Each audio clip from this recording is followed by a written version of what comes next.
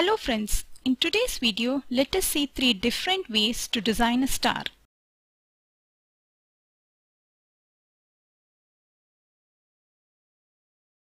I'm selecting this as my sketching plane.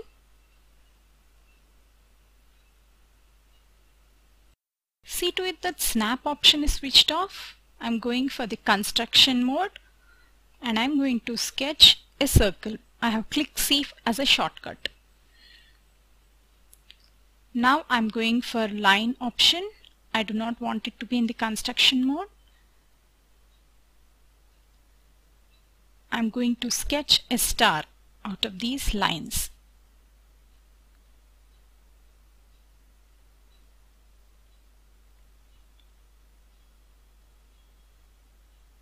I'm going to give equality constraint to all of them.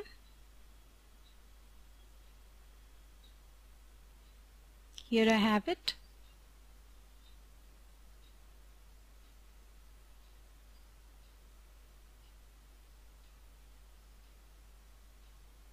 So here I have a perfect star. Now I have to delete this in between lines. So for this I'm going to use trim tool. T is the shortcut.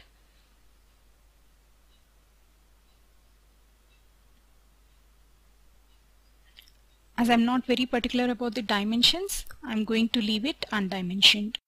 So here I have a star. Now I'm going to take a parallel plane, and on this I'm going to sketch a point which is actually projected from the circle of the previous sketch. Now I'm going for the loft option. So I'm selecting this star sketch and this point. So here you can see I've got this star. Now I can make changes in this dimension.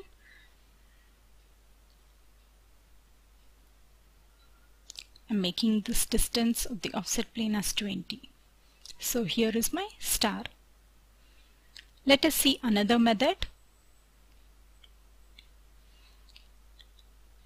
Selecting this as my sketching plane, and here I'm going to draw a triangle and I'm going to make it equilateral.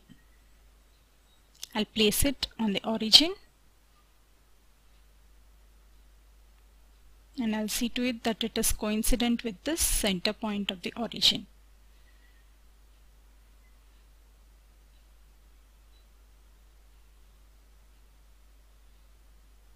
Here again I'm not bothered about the dimensions.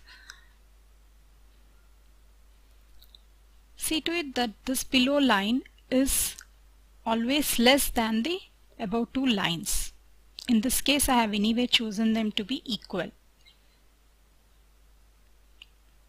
So here I am taken a perpendicular plane and I am going to draw a point.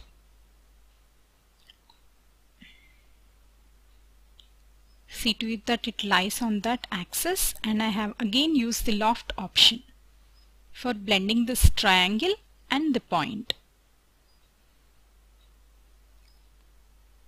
Now you can see I have got kind of wing of the star. So now I'll be using circular pattern.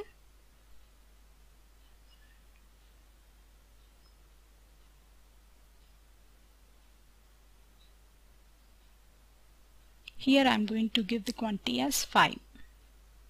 So I've got again a similar star.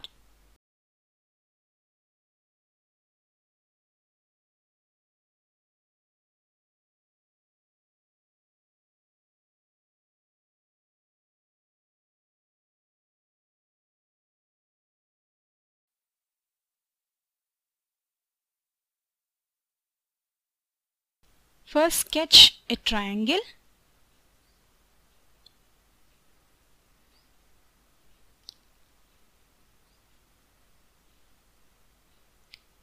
Then let's create a patch out of this. So I'm going to the patch mode. In fact, you can sketch the triangle in the patch mode itself. So here I have created the patch, and let's take a perpendicular plane. And here again I'm going to draw a triangle. See to it that this point that you are going to pick now is less than the previous triangle's point.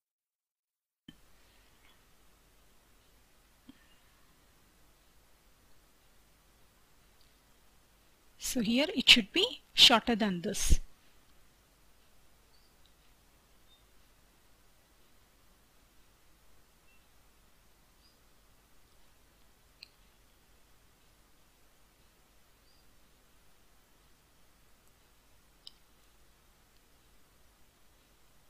So I'm aligning these 2 points and going to give straight constraint, horizontal, and here again I will patch up this triangle. Now I'm going to draw a triangle in the bottom plane so that this joins these 2. So I'm projecting these 2 lines, but when we are using patch it might not exactly project properly, so it's better to draw, but just take these projected points as reference.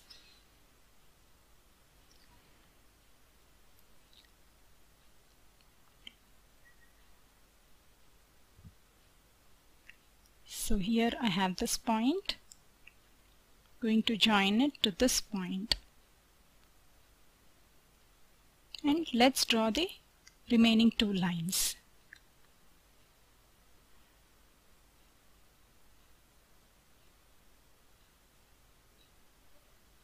Now again go for the patch. So now there is one more plane that will complete this. So for this I'm taking a plane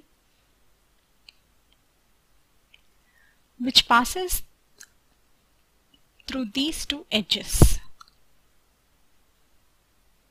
So here I have this. So I'll be taking this as my sketching plane and then project those lines.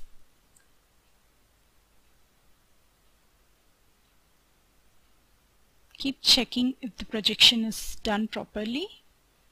So here I have 3 lines. Now again go to the patch mode and select the newly created triangle. So here I have this complete shape, but you know that it's only a patch, so I'm going to stitch everything together.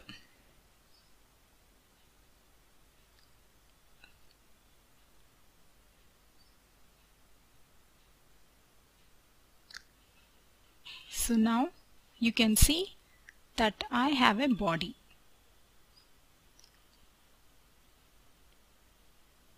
Now let's go back to the modal module, selecting this body and going to mirror it.